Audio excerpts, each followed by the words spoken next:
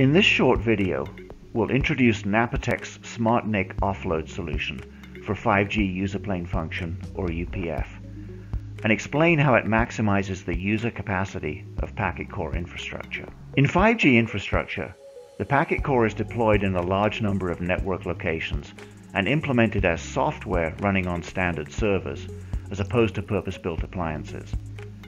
The cost of these servers is a major contributor to the overall cost of 5G infrastructure, so optimizing server utilization is key to the carrier's ability to maximize their return on investment. The UPF represents the highest compute workload within the packet core, performing functions associated with connecting user traffic from the radio access network to the data network.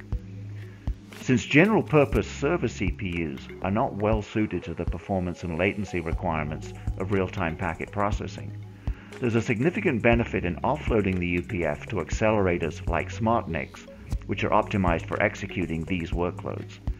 These SmartNICs just replace the standard NICs used in IT-oriented servers.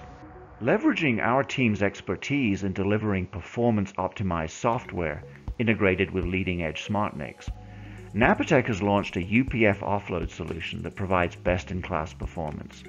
The solution comprises a fully offloaded UPF fastpath implemented within our software stack running on our SmartNICs. Using a single 200 gig SmartNIC to sustain 100 gigs of full duplex traffic, this solution processes up to 100 million concurrent bidirectional flows and achieves a total throughput of up to 85 million packets per second, which ensures full wire speed operation for typical packet sizes. But what do these performance numbers mean in terms of actual cost metrics?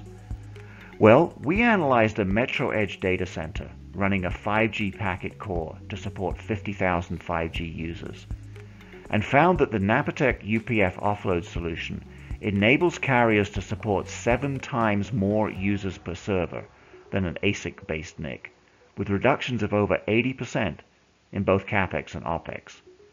And of course, your mileage may vary, so our team is ready to help you analyze the benefits for your specific use case and your assumptions. Now, carriers themselves typically don't purchase individual components like SmartNICs, preferring to rely on telecom equipment manufacturers or system integrators to develop integrated solutions. So we're working with software vendors as well as service suppliers, TEMs, and SIs to ensure that our hardware and software are available as part of end-to-end pre-validated solutions ready for deployment.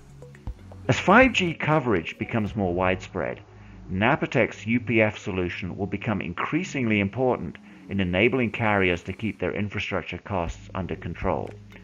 So there will be more announcements from us as our evaluations and trials progress to partnerships and deployments.